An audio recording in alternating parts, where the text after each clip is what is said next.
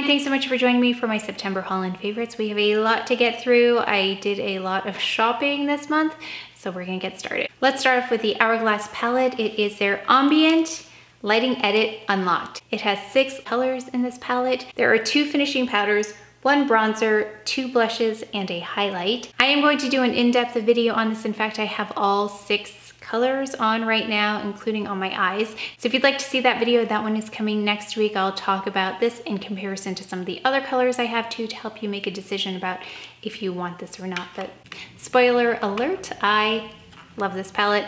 It really does have a nice warmth to each of the colors, which is really great for tan skin. So if you are similar in coloring to me, I wouldn't wait for my little review. I would just go get it if you were thinking about it. Next up, we've got Charlotte Tilbury. I picked up her Pillow Talk. It was like a collection of her Pillow Talk items, and I think it's sold out. I'm gonna try and find out when it's coming back. I heard some other random dates, but I'm not sure, so I'd like to find out for sure and leave you the information below if you're interested. So there is a Cheek to Chic blusher. There is an eyeshadow palette, and there's also the lipstick and the lip liner. Now, surprisingly enough, I don't think I've ever tried this color, but I love it. And I also love these. These are just nice for a monochrome kind of look. I don't think I have anything that achieves that, that's all coordinated. So I really love it for that. And these 2 shadows right here are nice and muted and subtle. I really like this. So again, if you were thinking about these, I love these too. I will do a video on those. I did have someone ask me specifically if this was deep enough for deeper tanner skin, and it is. It's very pigmented, and a little goes a long way, just like any of her other blushes if you've tried them before. Charlotte Tilbury is just coming out with so many things that I think she does really well, which is makeup. So a few of the things I've tried in the past from hers, which were more skincare, were the things that were misses for me. So when I stick to makeup from her, I'm really, really happy. So I did pick up these Magic Away liquid concealers. At first they didn't look that exciting to me, but I watched Lily Pebbles. If any of you watch her, I think that's still her handle. It's like Lily, I think it's Lily Pebbles. She's in the UK. In fact, I think, I didn't realize this, but I subscribe to very few channels, but the ones that I subscribe to, they're located in the United Kingdom. So I don't know, I think they're a little bit more calm. Many of you have mentioned that you like the tone of my videos because I'm pretty calm, if not, I think, subdued. But I like them because I think they're calm. They're pretty drama-free for the most part. So if you're looking for someone else calm to watch, I recommend her. Yeah, it's Lily Pebbles. She was using this, and what she mentioned that caught my eye, or caught my ear actually, was that it was lightweight yet very, very good coverage. So that's what I've been looking for. And there goes the sun.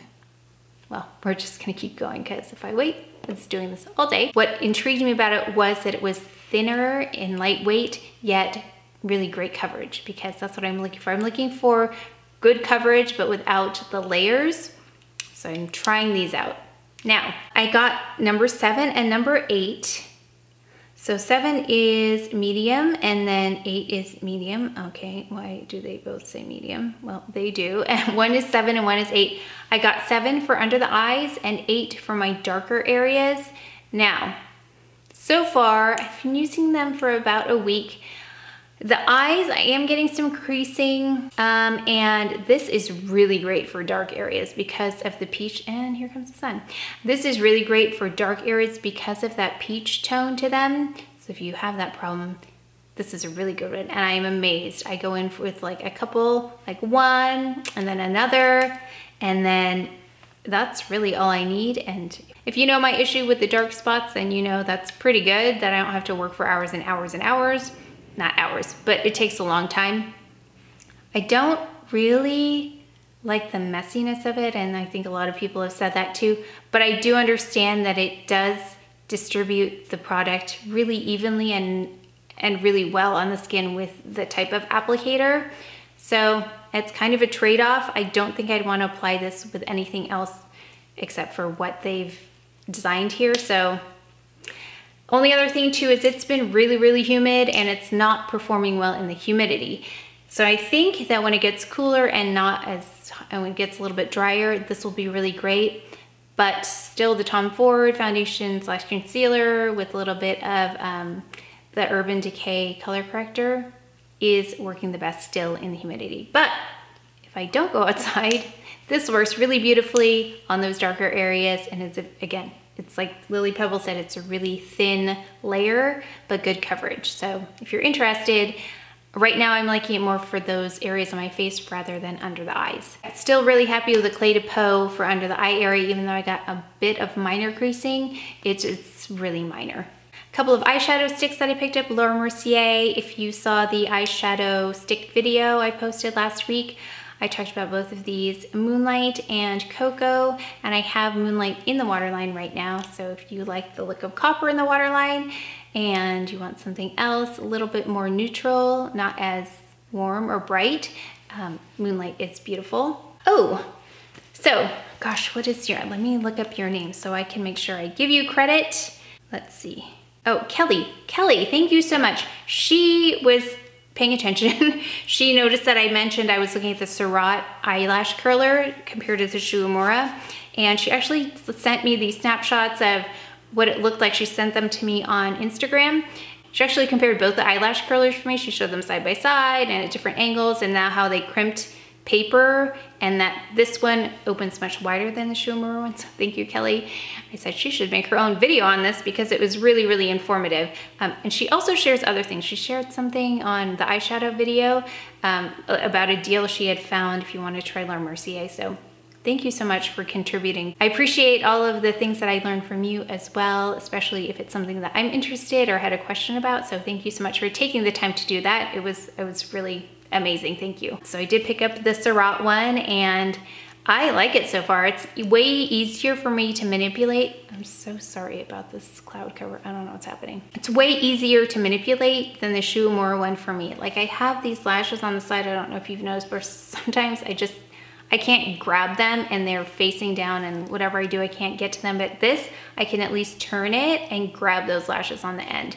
So it still doesn't curve to the roundness of my eye, if that makes sense. It's still a little bit more flat than my eye, but I'm able to turn it like this and get all the lashes. So I prefer this one to the Shu Uemura. Shu Uemura is a good one, but for my eye shape, this is much better. Oh, I picked up this because I ran out of my Marc Jacobs gloss that I love so much, 318, I think is one pretty thing. So I picked up this because it had such high ratings. It's the Lancome in 202, and it's good. It's just a little stickier. I think after I'm done this, I'll go back to the Marc Jacobs one, but I have it on right now with another favorite, which is not new.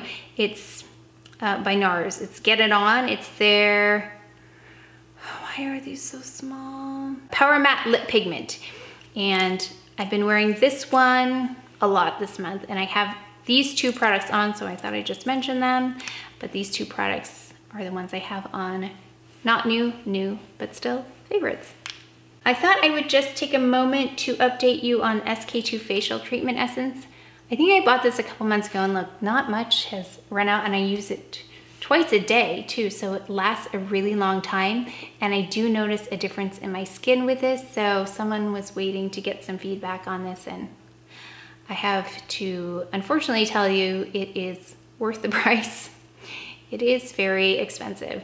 So if you were thinking about this, it's an investment in your skin. It gives a nice plumpness to it. In fact, one of the reasons I was really interested is because my sister, I don't think she had any makeup on, but I was like, your skin looks really good. She said, it's SK-II. So I thought, oh, well, then I should try it. So happy with that. And it seems to last a long time. So if you were thinking about it, I do recommend it. I also picked up another Genius Liquid Collagen.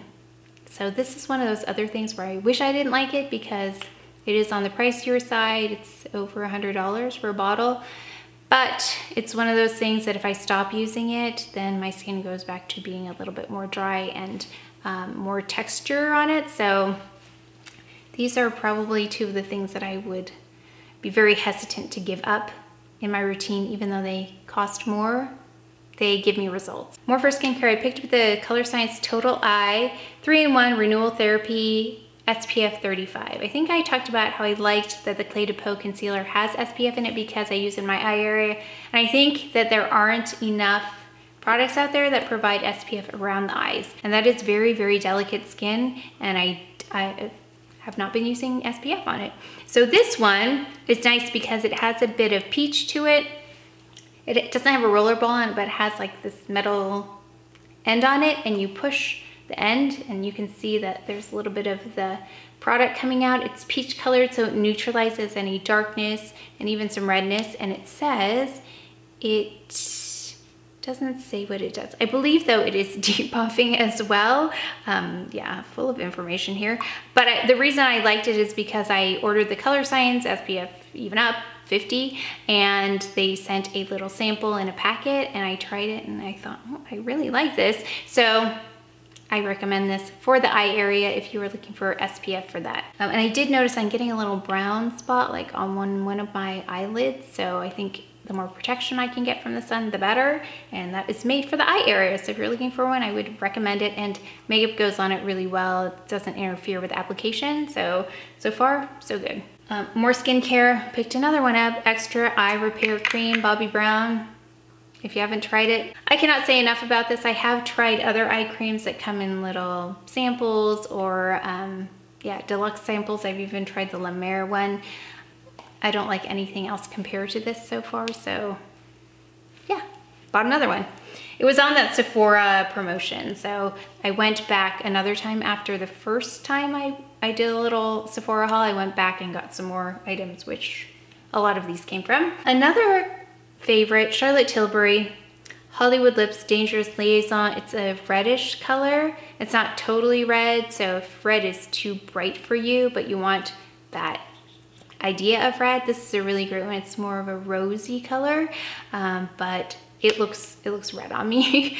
I really like this one for the fall, so if you're looking for one, recommend this one. Yeah, again, Charlotte Tilbury does makeup really, really, really well.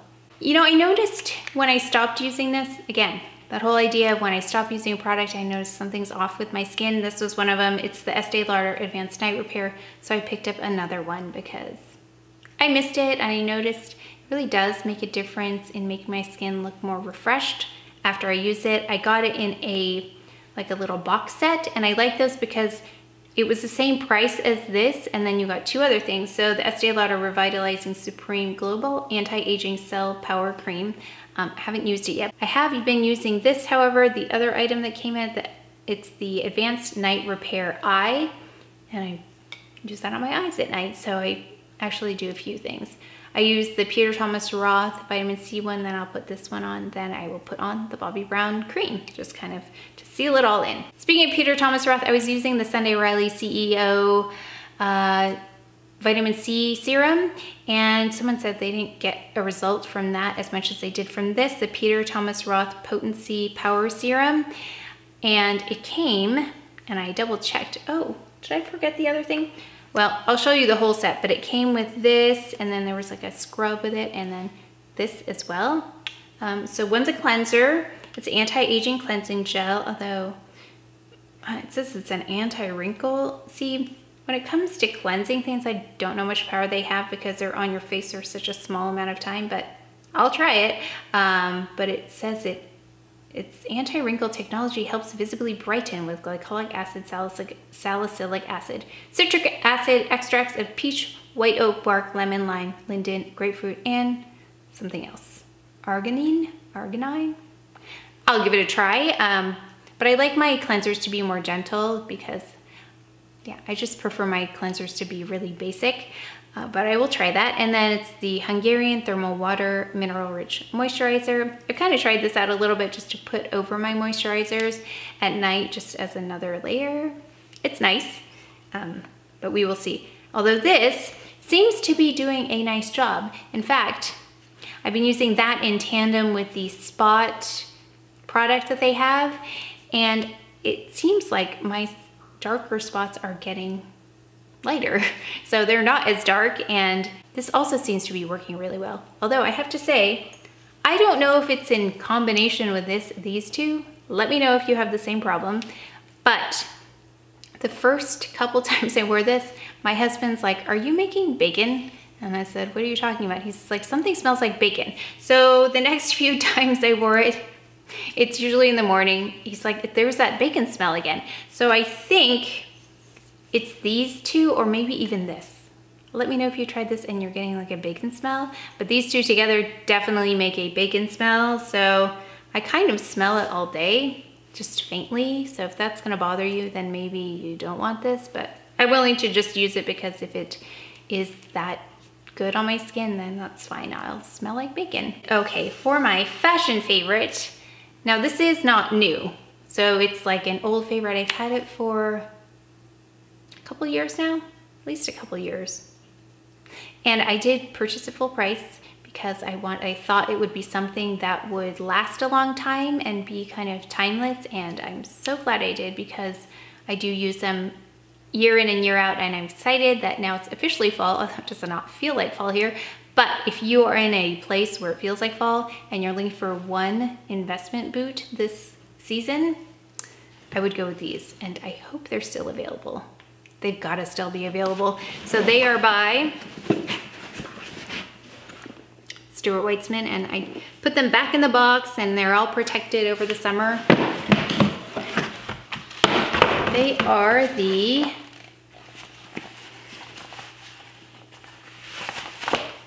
Highland boots, and these are in the color Londra. So they're like a warm gray. I mean, you can see that I like gray anyway, but these are warm gray, and the heel is not that high. Now, I wouldn't wear these in the snow or the rain, but if you're in a cooler climate, like for us it gets cool, but it never gets like really wet. It's very dry, kind of cold winter. So these are perfect for my climate. And if you notice, they're like suede or some kind of, not suede, they're like a satin inside, so it makes putting them on and off easier. And then if you do want to just put them over denim or something, then you can fold them down like this, and then you just pull them up like that. And I have fairly thinner type thighs, so this is not a problem for me. And my legs are longer than typical, I think.